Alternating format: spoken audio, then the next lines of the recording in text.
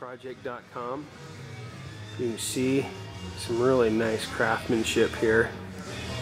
You've got a lot of detail put into that. You get a board and batten look on all of the posts, and then he just did a bevel lap siding on the walls, and then he took and ripped down some of the other material he had for the trim top pieces.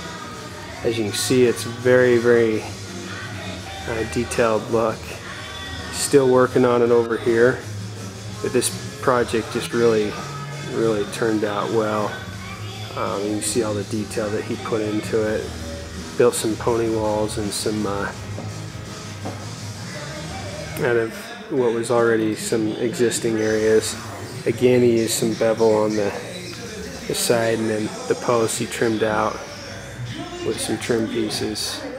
This is all Western red cedar. Look at the detail on the posts. Did a great job. So this is the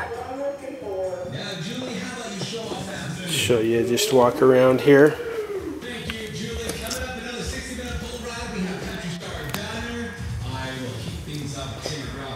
Looks pretty cool, doesn't it?